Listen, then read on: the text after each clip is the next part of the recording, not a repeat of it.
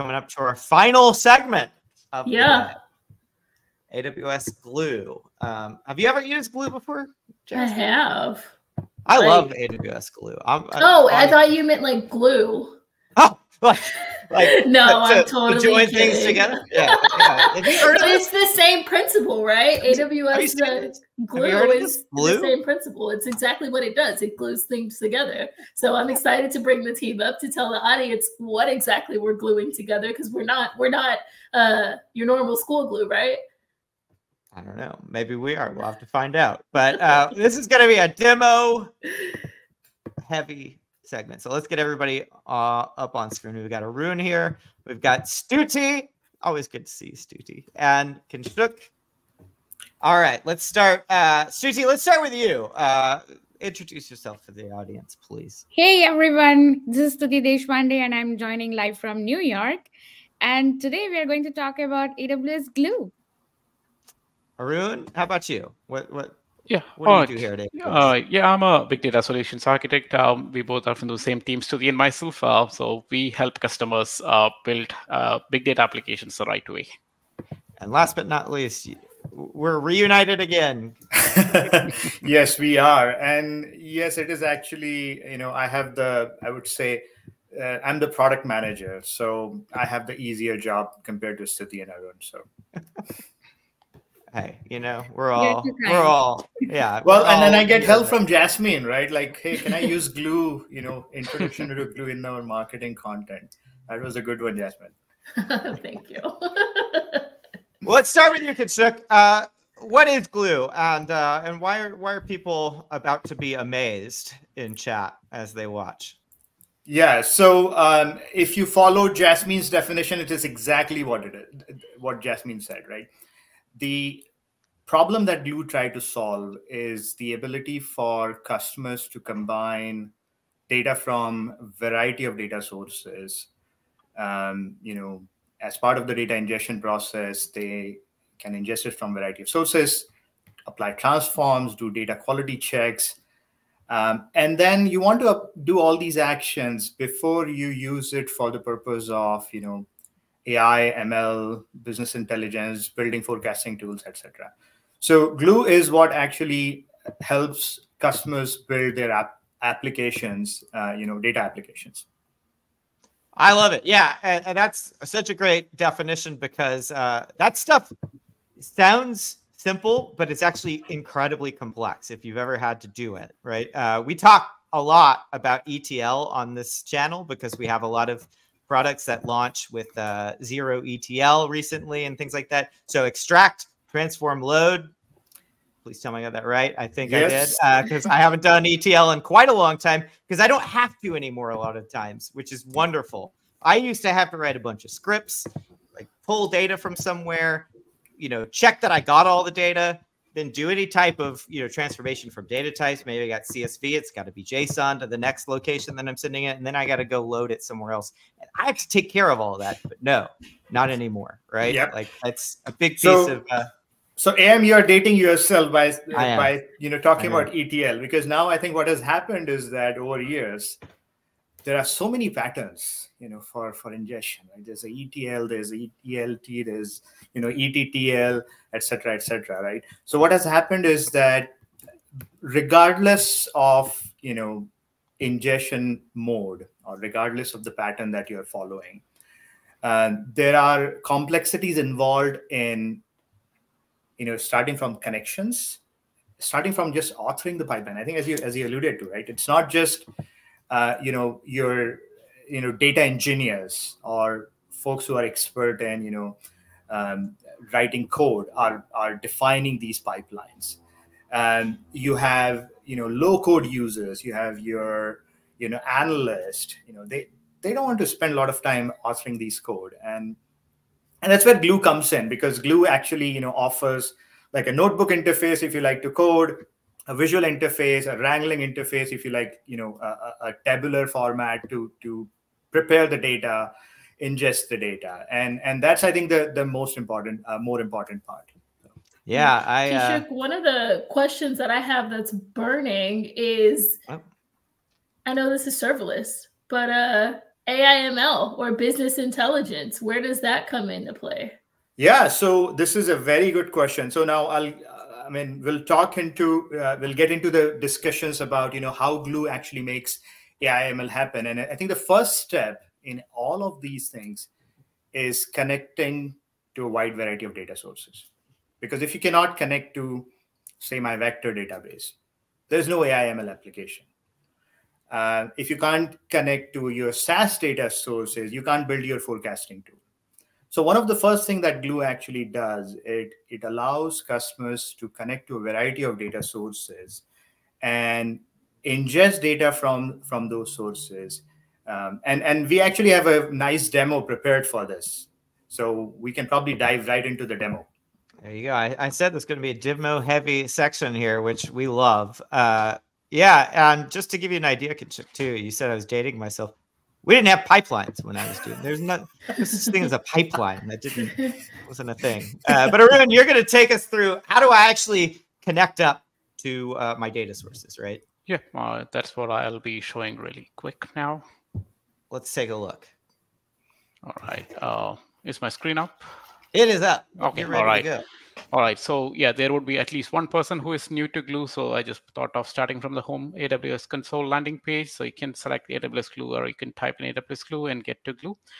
And we will get what is like this is what the landing page would look like. And you can choose to author your Glue job. As Kinshuk said, you could author it via code, or you could just use the visual interface.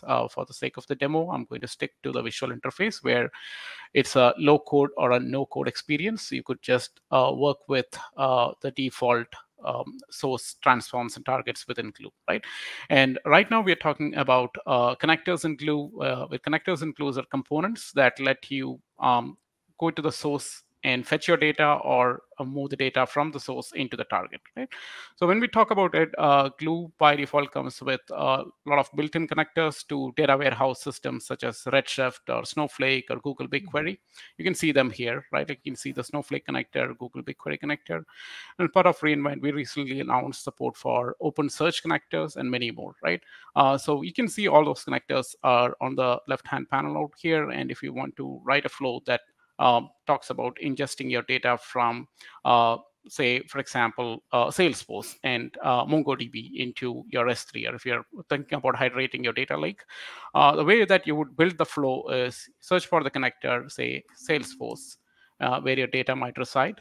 So you get the data from the Salesforce connector. You just configure the connection details, basically the authentication. And then going forward, you just keep building on the flow, like depending on how you want to take this ahead, right? So that's it. Like that is how you configure the connector. But that's about like what exists, right? So there are situations where you may not have a built-in connector. So Glue does let you bring your own connectors, or also has a rich marketplace, which lets you kind of choose from. So this is basically the set of all connectors that exist in Glue, but there are also marketplace connectors where third-party vendors and also AWS publish compatible connectors for Glue. So to name a few, if you look at, there is a CloudWatch connector for Glue, there is a BigQuery connector, there is CData that provides connectors for CData Cloud, and many more, right? Single Store or MarkLogic, if you see, right? So that said, if you look at my data flow here, let's take an use case where a company wants to get their marketing data, enrich it, marketing data which resides in Salesforce. They want to enrich with a geolocation data which is present in MongoDB. They bring the data, they have a filter transformation that comes in between. They enrich the data using a join operation and then send the data to a target location, right? So the flow is what it looks like. You just build it using click and drags, all using the visual interface, right? So we keep it very simple here. We just talk about connectors, your ability to bring data from several sources and send data to various targets, right? I'll keep it compressed. We will take you through a little more of deep dive demos as the section proceeds, but I'll get back to you. I'll give it the control back to you, Am.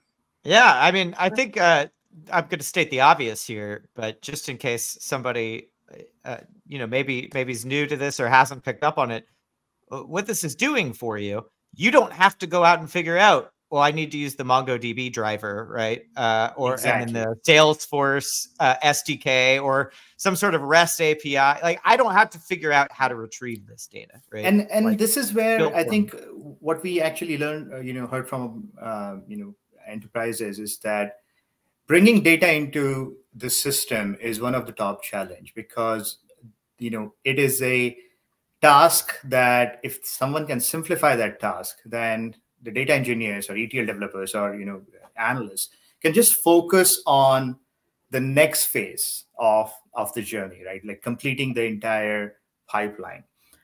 And one of the interesting part is that when you ingest the data, it's in the raw format, right? Like you can look at this as, hey, I got this data. There are a bunch of these columns that I don't need, or probably I don't need to know about a specific, or I need to probably combine the data with some other data sources. In those cases, what we do is we offer hundreds of built-in transforms. More importantly, you can actually write transform yourself.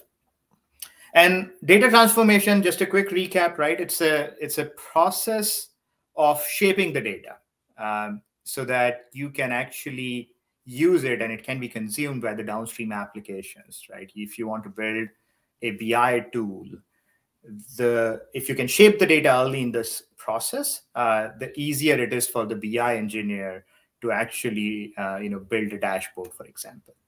So now Arun is going to probably demonstrate, I think he's at that screen, on how to do a data transformation and built-in data transformation capability. Nice. Yeah, there might be fields that you can't pass down, like for legal or compliance reasons too, which I think we're going to see some stuff about later on from Stuti, I think. But yeah, let's hear about transforms, Arun. Yep. All right. So yeah, we talked about what the Studio UI looks like, and we talked about how to ingest the data. But like what Kinshuk said, right? Like getting the data is one point, but massaging the data, cleansing the data, and preparing the data is your next step, right? So in this use case, what I'm doing is I'm getting a reviews data set, and obviously several products. And this is what my data looks like. If you look at, you can have a review ID. You do have the product name for which the review corresponds to, the actual review text, and also nested information here, right? So it is nested, but my use case here is I want to group the reviews by product and also the review source. So some of your reviews might come from websites, some may be from mobile apps, right? So I want to get an average review per product. And what makes it challenging for me is the way the data is structured, right? So Glue recently released a flattened transform, which is typically which is designed to make your life easy when it comes to nested data, right? So flatten, as the name suggests, what it does is unnests or breaks down the data from its complex JSON nested structure into a flat structure, and you don't have the nesting anymore. You could just see it out here that my the previous stage was a nested JSON, but that is not anymore, which makes it easier for me to move forward and do my next transform, which would be just a grouping, right? So I will show you the outcome from that stage.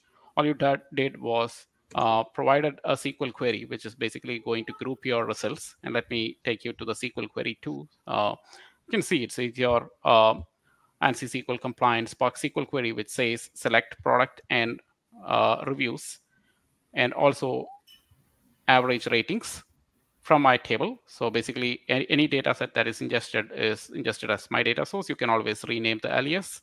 I just kept on to the defaults. And you get when you group by the product and additional, you just get into the results that we anticipated to see, right? So that's one part of it. Like the flatten is one of the recent transforms. We at reInvent, we released 20 new transforms, and we have hundreds of transforms within Glue.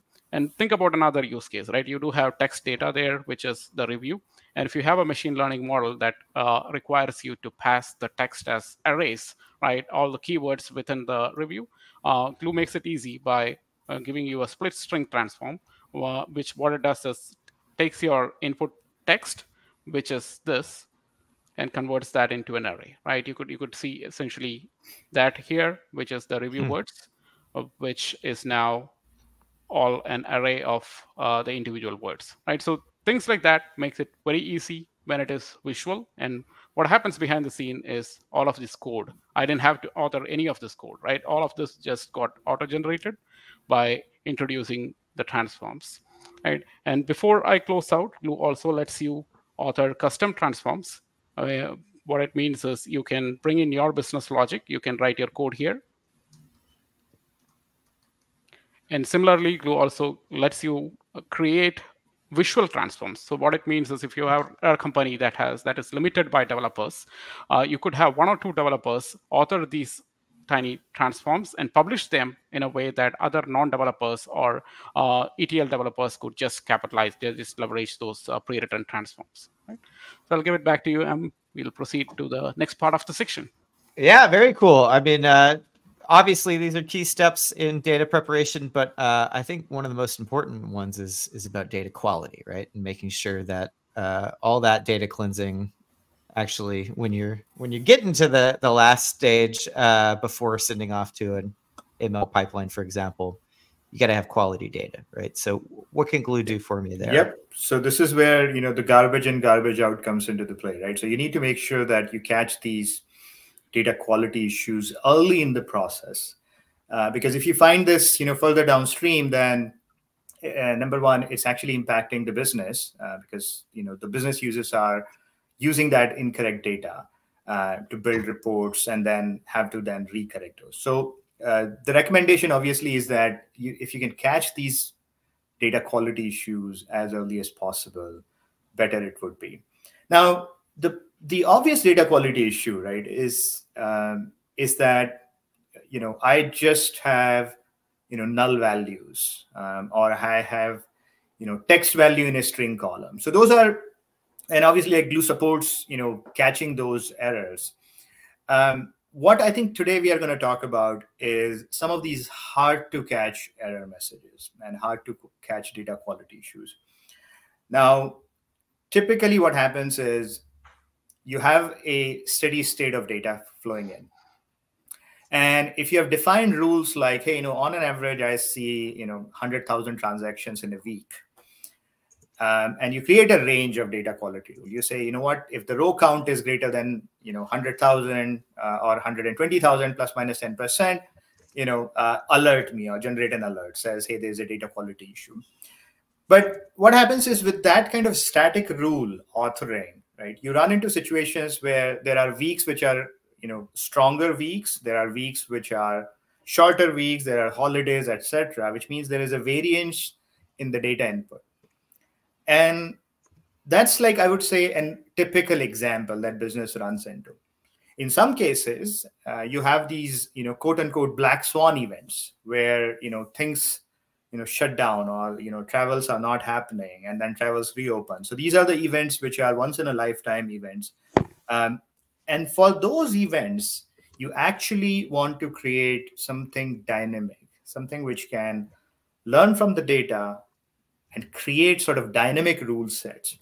So what we launched at reInvent is a new capability where you can define, where we can actually analyze your data and figure out, what are the interesting stats and give you the recommendation that, hey, based on the input data, this is what I think your rules should look like. And those rules can be very dynamic. Like you can say, what, it should be the mean plus minus, 2 standard deviation or 1 standard deviation. So I don't mean to cut you off, but yeah, we're running short on time, and I definitely want to see Stuti. Let's actually get into the demo. Yep. So let's see it from Stuti. Can I pull up your screen, Stuti? So we are doing the data quality first. So that's Arun is going to do it. So Arun is going to do the data. Yeah, I have the all right, Arun. There you go. All right. Yeah, I'll walk you through. Yeah.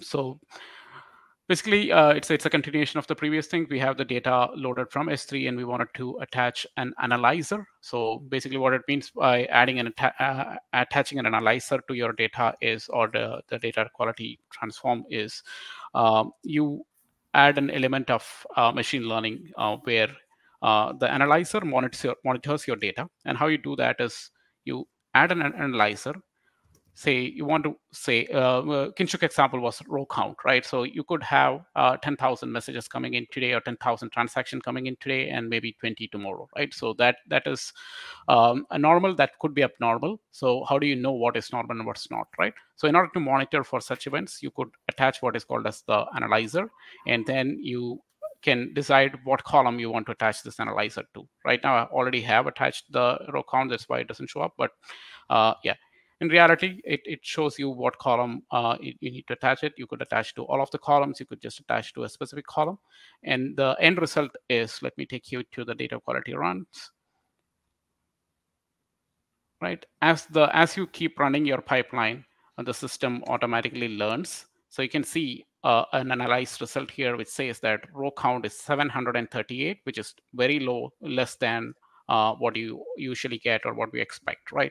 And you can also see the trend, right? So you can see how the row count has changed over the time. And it also gives you a prompt to create a new data quality rule based on what the expectations are, right? And going back one more step back to the visual, if you look at the rule set, you don't need to put statics saying that my row count should be within a range, but instead I could write dynamic rule which says that my row count should be somewhere, like it should be greater than 90% of my last three runs or last three row counts, right? So that way it makes it very dynamic, and you don't need to kind of hard code or play around with static data assets, right? So I'll have you, Stuti, present the remainder of the demo. All right, great. All right, thank you. You ready, Stuti? Yeah, finally what happens is that if there is sensitive data, right? I think if there is a sensitive data that is defined, like, PII, driver license number, social security number, that's defined in the column, that's the easier one. But if someone sort of fat fingers it into a text box where no one expected, that's where Glue's sensitive data detection capability actually comes in and actually generates an alert.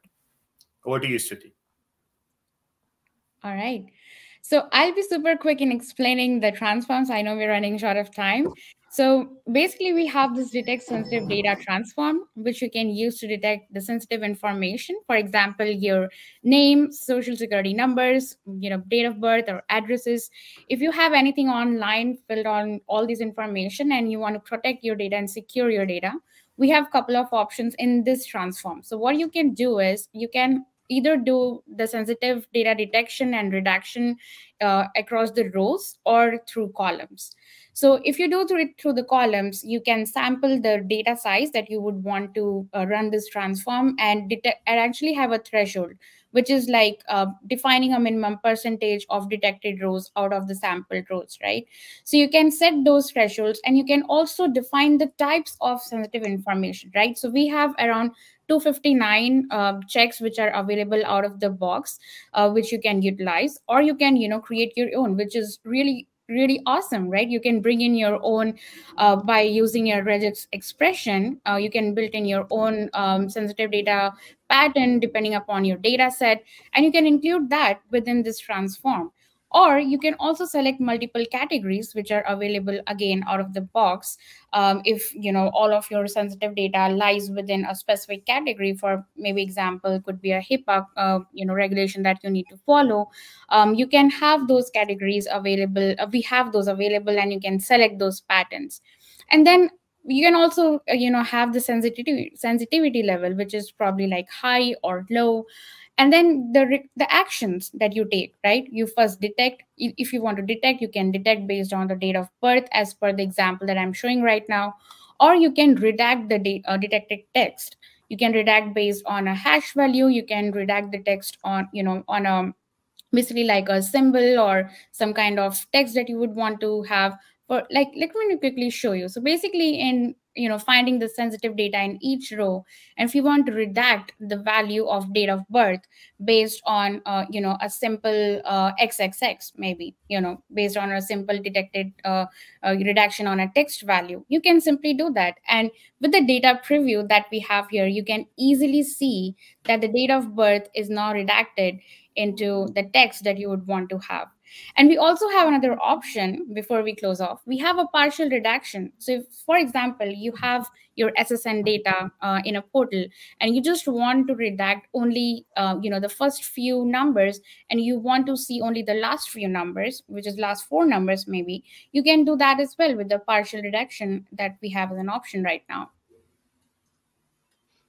That's awesome. I especially like the redaction of date of birth, so people can't tell how old I am, even though I already, maybe gave away with some of my ETL knowledge in the past there. Jasmine, we got a question from chat too, right? We do. It says, what's the major advantage of Glue connectors over AppFlow? Thanks for this question, Cloud Exploring. Yeah, so both connectors are, designed for customers to address their specific use case. I think in case of Glue connectors, the reason you use Glue connectors is when you actually want to use data from those sources as part of your data integration pipeline. And that's where I think those connectors comes very handy. Yeah, and also the built-in parallelism that Glue offers. All right. Well, we are over time now, but we had to get through all the. I mean, it just goes to show you how much has been happening with Glue, right? We could barely get through. There's so many great features to go check out. Any advice for anybody who's just getting started with Glue, which they look to? Absolutely. Give it a shot. I think we launched something which is called example job runs, where we actually pre-populate an example jobs. You just log in and all the settings are there. So give it a shot. Awesome. All right. Stuti, Arun, Shuk, thank you all for joining us today. Thank you. All right, thank you for having us. Sure. Bye. Great to see you all. We'll see you next time.